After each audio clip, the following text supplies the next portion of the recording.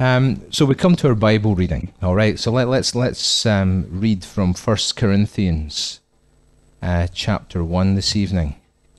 And after I read that, I'll explain what I've got on my mind as far as the service is concerned.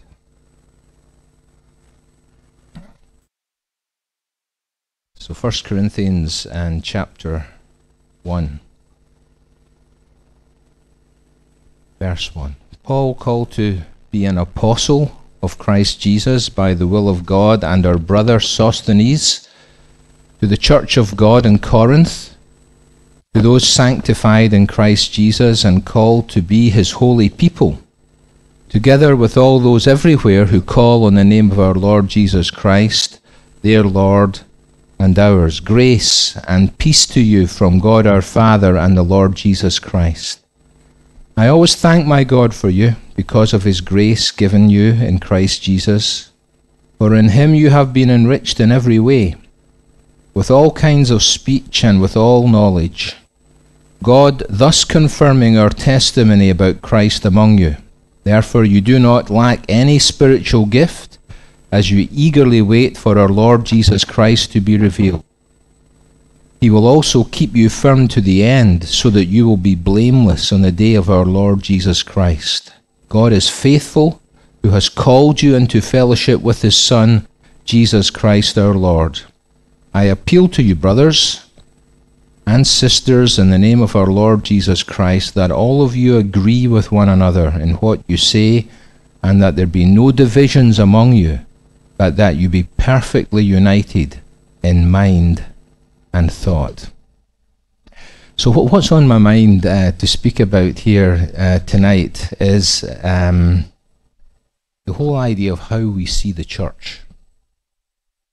Now, the reason I say that is that I think it's fair to say that during the course of people's lives at times, the church, rather than being a positive help and encouragement, can sometimes actually be a source of discouragement. And some people become cynical as far as the church, and they feel as though they have been burned, and sometimes people even use words like toxic, to explain and describe their experiences over the years.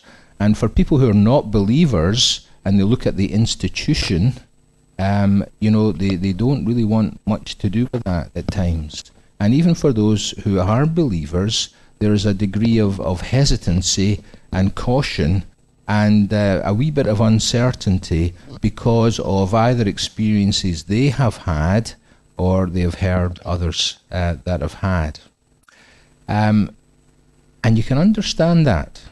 You can understand that, for instance, this is why I've chosen to read a wee bit from the book of 1 Corinthians. All right? So let me just, as always, this is going to be a wee bit different tonight, I should say, in that it's going to be almost like a Bible study, in that I've got quite a number of references that I'm going to be taking you to. We'll maybe get a bit of help with them on the overhead if I can speak slowly enough.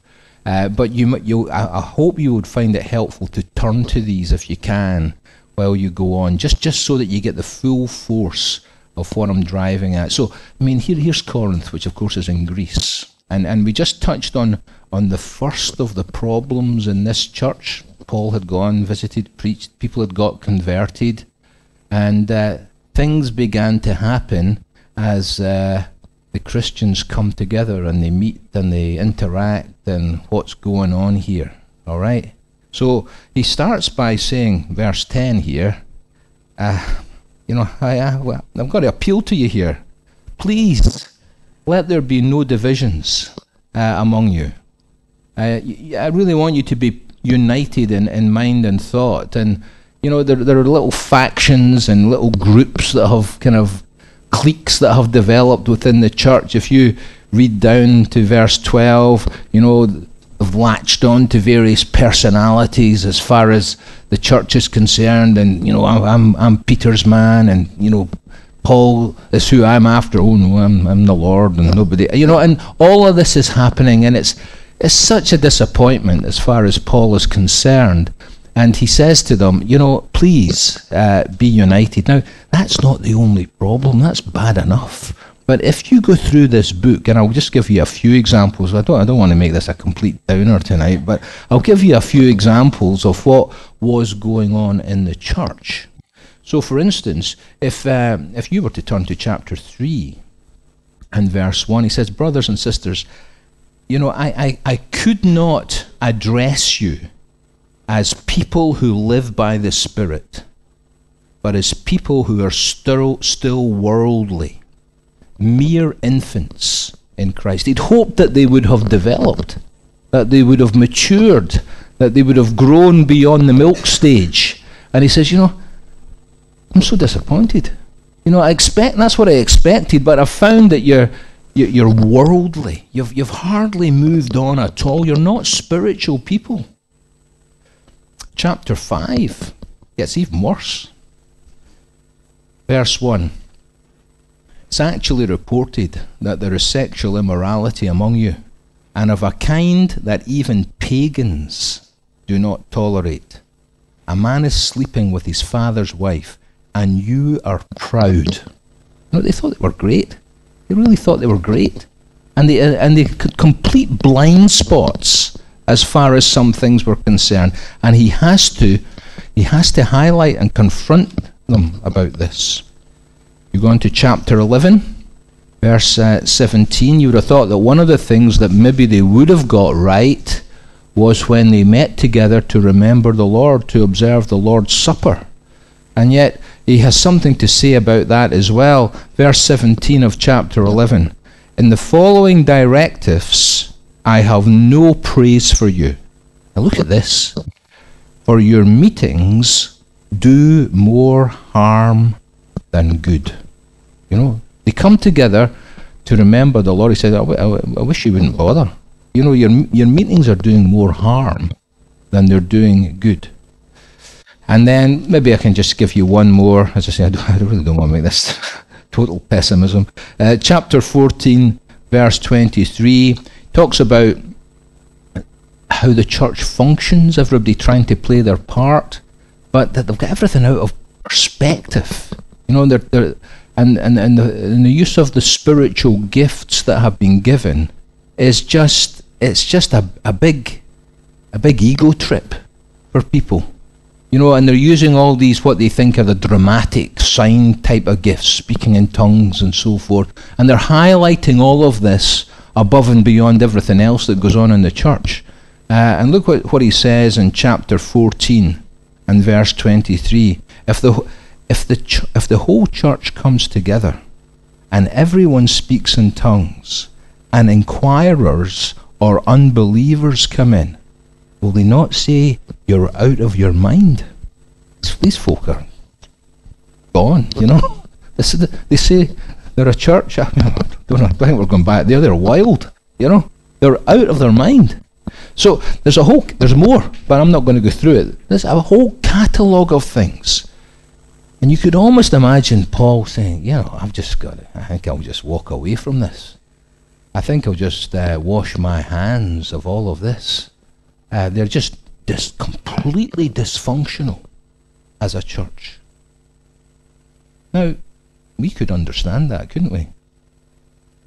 He doesn't do that. And that takes us back to where we had our reading, actually, in chapter 1.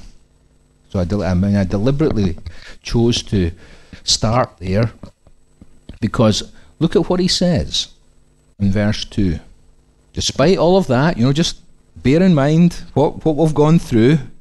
Despite all of that, he says to the church of God in Corinth, those who are sanctified in Christ Jesus, called to be his holy people, together with all those everywhere who call on the name of our Lord Jesus Christ, their Lord and ours. And what he's trying to do throughout the course of this letter that he writes to them is he's trying to address these issues. And he's trying to teach them. And of course he's doing that in the expectation that they will buy into that, take it to heart, and they will change. Actually says here in verse number 5 that, again, despite all these deficiencies, in him you have been enriched in every way. And what he says in verse number 9 is that God is faithful. Despite their problems, God is faithful, who has called you into fellowship with his Son, Jesus Christ our Lord. And so he doesn't give up on them. And you, of course, know that he didn't just write on one occasion. He wrote twice. Actually, probably wrote 3 times if you read 2 Corinthians. But there is a 2 Corinthians. And his approach is kind of vindicated in 2 Corinthians, because he takes up some of these things and he shows how they had responded, and how they had been sorry for their behaviour, and how they had changed their behaviour. And so, despite all the kind of that we've started off with today, Paul sticks with them, and the people change. And I think one of the big reasons for Paul's approach is that he had a real understanding of what the church was. All right, of what the church was. And so, this is my main message, my main point tonight. It is to learn to see the church as God sees the church.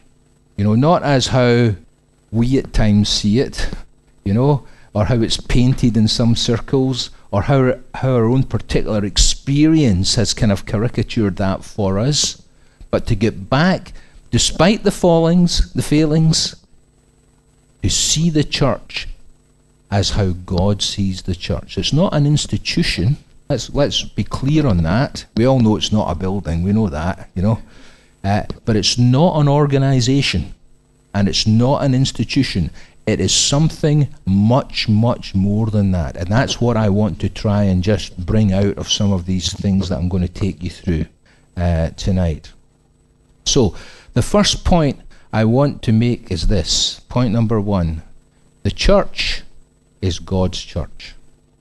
All right? Now, that's what it says there, doesn't it? Verse 2.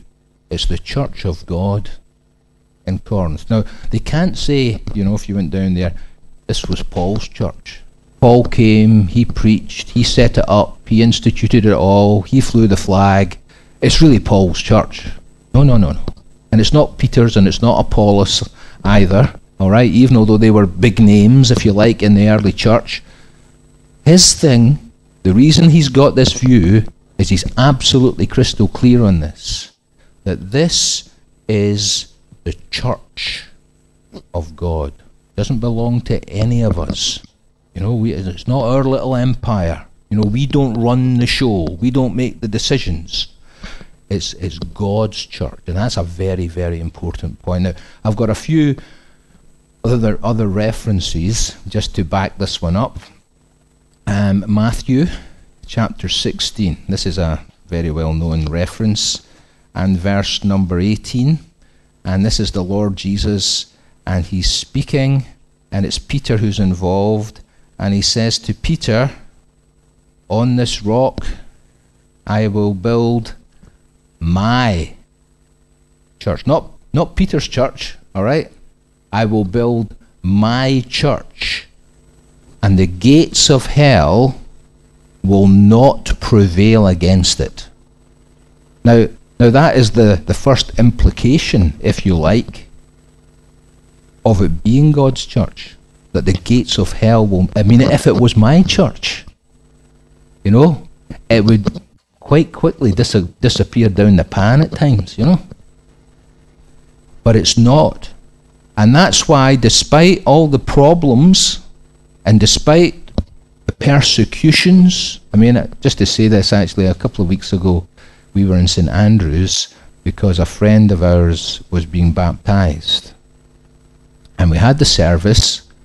And after the service, the girls gave their testimony. We walked through the town because it was going to be in the sea at what they call Castle Sands in St Andrews, just right next to the castle. And as we walked down, I knew this was there, but I was looking out for it because some of you will know this as well.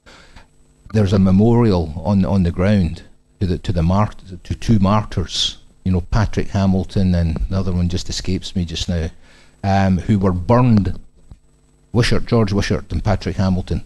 Thanks. And we walked right past that as we went down to the sands, and the folks were baptized. You know, the cross before me, the world behind me. You know, and it was almost as if what they had said. You know, and the people would have thought they've been burned to death.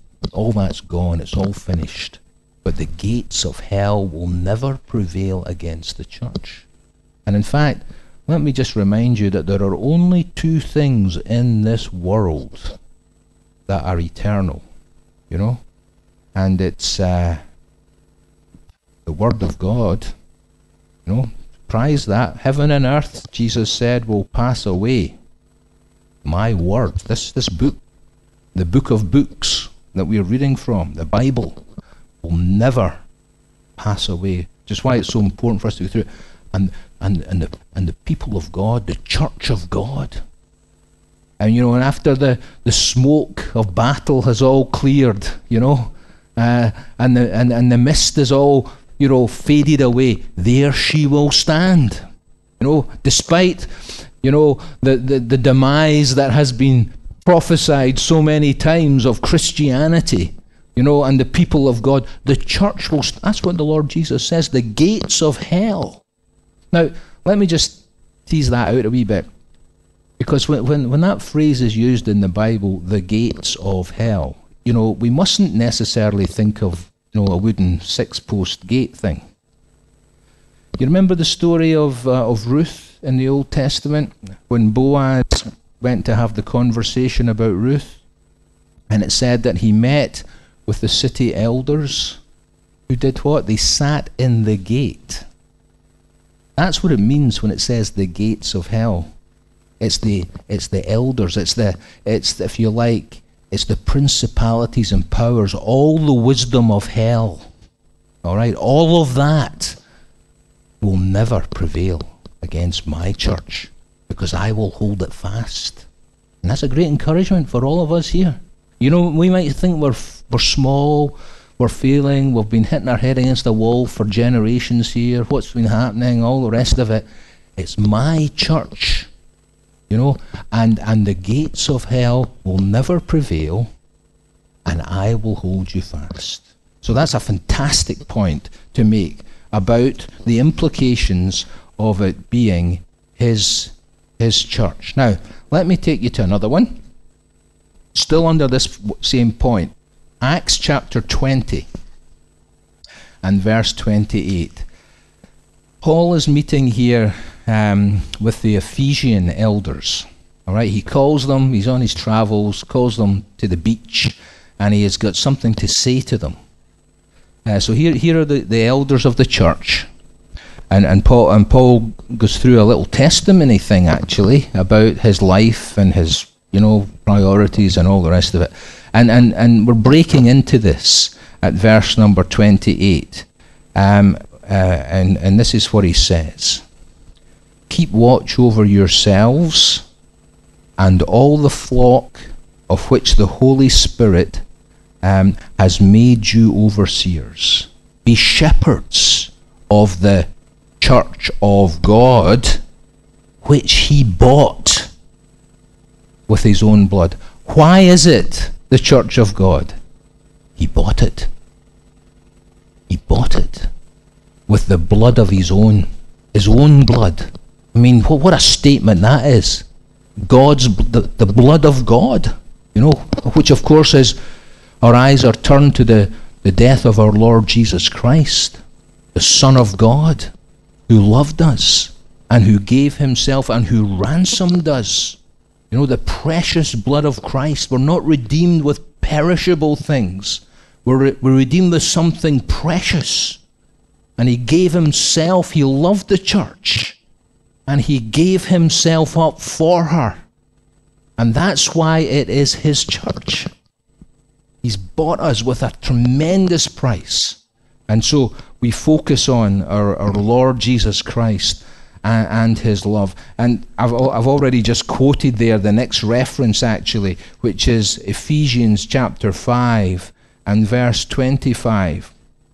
And this is where the analogy of the church as the bride of Christ is introduced.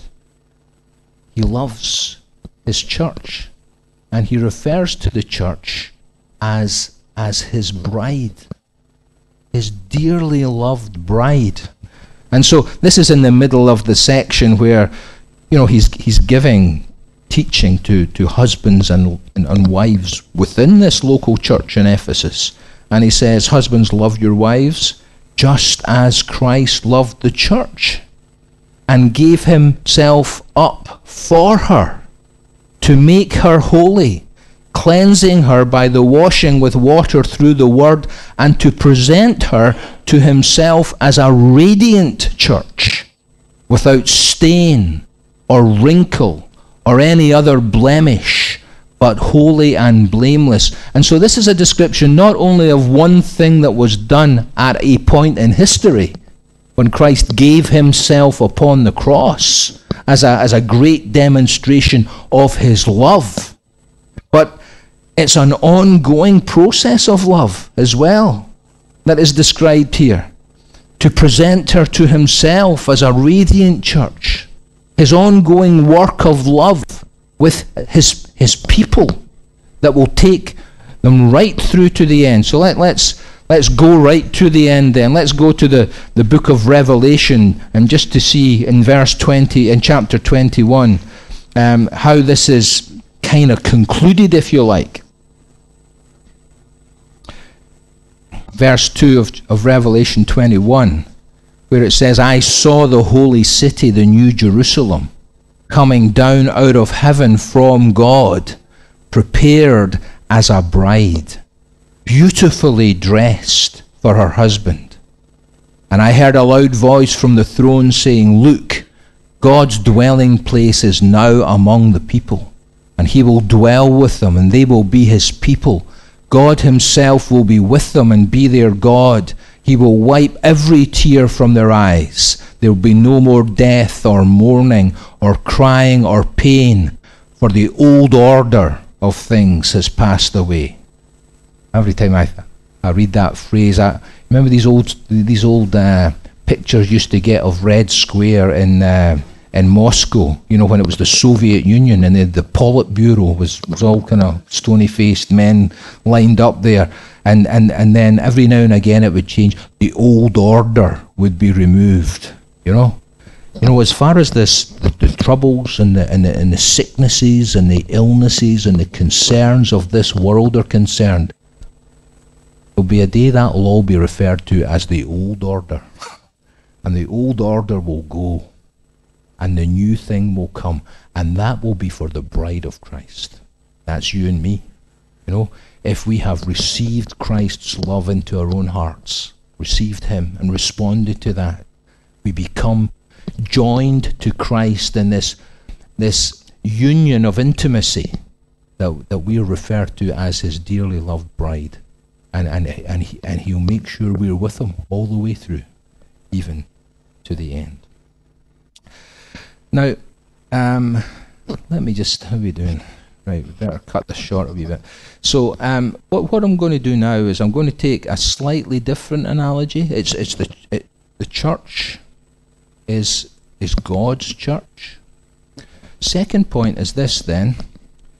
It's that the church is an object lesson of God's wisdom. Now, I'll show you. Hopefully, we'll show you what I mean by this. You know what an object lesson is. Some of you go into the schools and you get the children to dress up. You do the Bible Alive. You got the visual stuff. Helps them to understand it's an object lesson of the point that you're going to be making. Did you know that the church is actually described as being an object lesson? Now, it's in Ephesians again, actually, chapter 3 and verse 10. And in this passage, he's talking about the church and the fact that it's in one sense it's a mystery which was hidden for generations, but now at this time It has been revealed. And look at what he says in verse 10. God's intent was that now, through the church, the manifold wisdom of God should be made known to the rulers and authorities in the heavenly realms. Ever thought about that? What's the point of the church? What are one of the points of the church? God's intent is that through the church, his wisdom, not just his wisdom, it says his manifold wisdom. The idea of, many colours, God's wisdom in all its varied hues, its expansiveness. It's not just monochrome, it's a tremendously colourful thing, if you like. So many dimensions to it. God's wisdom. And God's wisdom is on display. And it's on display through his people who have been saved by his grace, who've been called to him, his church.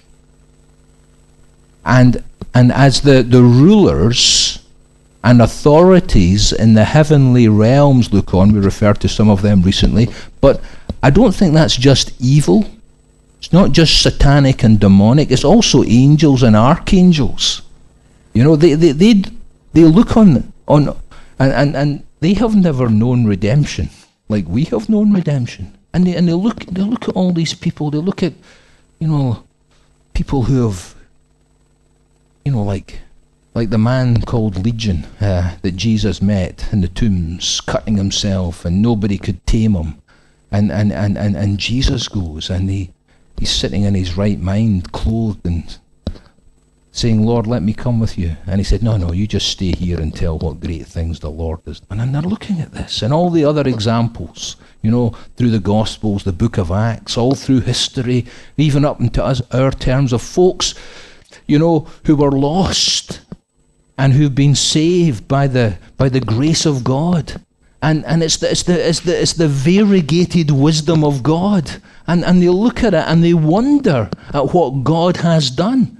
And it's the church that is the way that God is displaying his wisdom to angels and demons. I mean, does that not put things in a slightly different perspective? We look at ourselves, we're bumbling along, we're doing this and that. But as we're doing all of that, this is what is happening. This is what's taking place. So it's a massive thing. And what I want to do now, I'm editing as I'm going through here, but what I want to do now, because this is a favourite bit of mine, is I want to give you an illustration of how God sees his church. I got a present a year or so ago of cycling glasses. And I got out on my bike, and there are different lenses that you can put in these things. And one of the, I had a kind of favourite one. I scratched it, so I couldn't see right out of them. So I put these other lenses in, and they've got a kind of pinky hue on them. And I was out cycling one night. I thought, what a beautiful evening it is tonight. Just look at that sky. It's absolutely lovely. And I took the glasses off one, but I thought, it's a bit grey now, And so, of course, you can be accused of looking at life through rose-tinted spectacles. All right. What we're doing tonight actually reverses this. We have the tendency to see everything as being grey. The rose-tinted stuff is actually the reality. As far as the church is concerned. Now let me show you this favourite bit of mine. Okay, we're back in the book of Numbers, way back in the Old Testament: Genesis, Exodus, Leviticus, Numbers. And initially in chapter 23. And this is the story of Balaam. Remember Balaam and the donkey, the speaking donkey? Well, here's the background. Balaam's a sorcerer, all right? And he's hired by the king of Moab to curse the people of God, all right? The people of God are still on their travels from Egypt to Canaan, 40 years. And they're passing by Moab, and Balak the king is anxious about all of this, And he thinks the way to deal with it is to have a curse placed upon them by this sorcerer called Balaam. And he takes them up onto a high mountain, and they look down, and the hordes of the people of Israel are traveling along the desert. All right, now if you were down there in the desert with them, along with Moses, and this is not conjecture, because there's plenty of examples of this elsewhere in the book of Numbers. If you were down there day after day, you would know what it was like. They were moaning their heads off all the time. I mean, they drove Moses to distraction, and at one point, Moses lost the plot, actually. And you know how he was barred from getting to the promised land because of that. So it was just, they were always wanting to go back to Egypt. They were complaining about Moses. They were complaining about God. All right? It was not an easy journey. All right? And that's them down there. And Balak brings Balaam up the top and says, there they are, place the curse on them. And this is him. All right? Chapter 23 and verse 8. What comes out of his mouth is not what he intended to come out of his mouth. God put a prophecy, an oracle, into the mouth of Balaam. And look at this. How can I curse whom God has not cursed? How can I denounce those whom the Lord has not denounced? Verse 10. Who can count the dust of Jacob, or number even a fourth of Israel? Let me die the death of the righteous, and may my final end be like theirs. So despite all of this, this is how God looks on them. For all their failings, they're his people. And Balaam said, I wish I was like one of them. I wish my end was like their end. I can't put a curse on them. God has blessed them.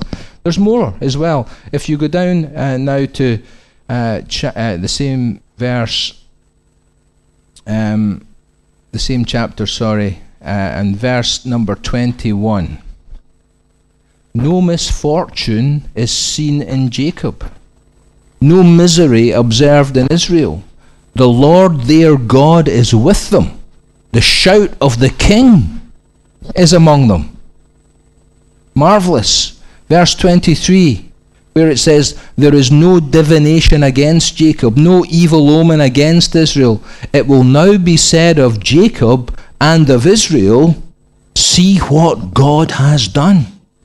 And it goes on. In fact, if you look at chapter 24 and verse number 17, I mean, this is remarkable. Balaam is able to make a prophecy about the Messiah. I see him, but not now. I behold him, but not near. A star will come out of Jacob. A scepter will rise out of Israel. That's a prophecy about the coming of the Lord Jesus Christ, way back here, through a sorcerer. And that is why they were the people of God. Through them, there was going to come the Savior that would reach out to all of humanity. And that was how God looked on his people, in this way, despite their shortcomings. Now, we're nearly finished. I've got a couple of examples from the Psalms as well about this. So, let me just, again, I'm editing here. Let's go to Psalm 68. Psalm number 68.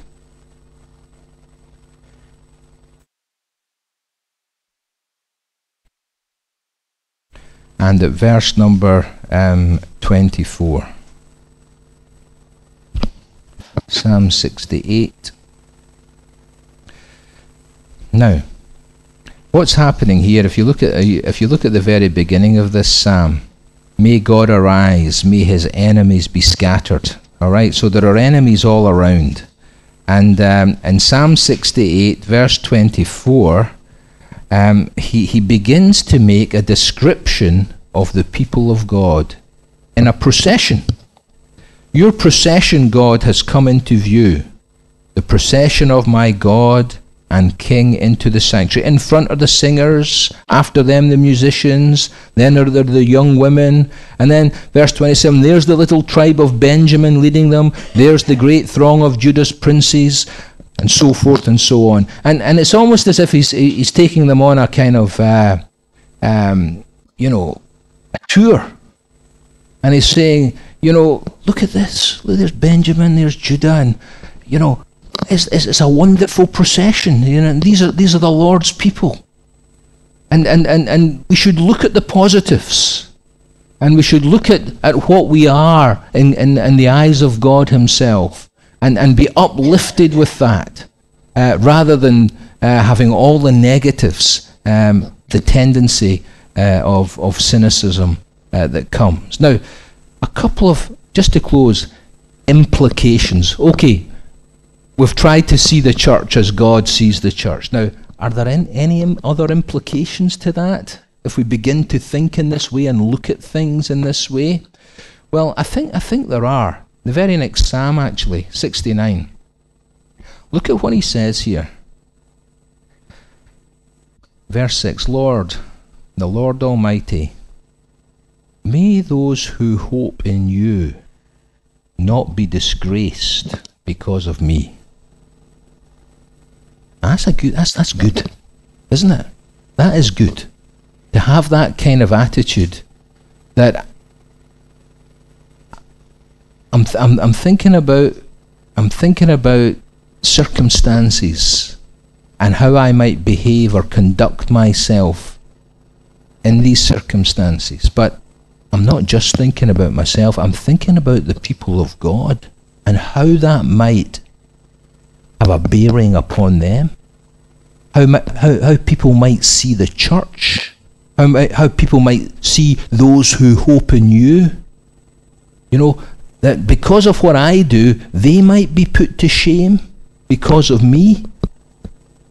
I mean, that's a good way to think, isn't it? It's this whole idea of, the church as a body, we're all integral and we're all dependent on each other, and, I've got strengths and I've got weaknesses, so have you.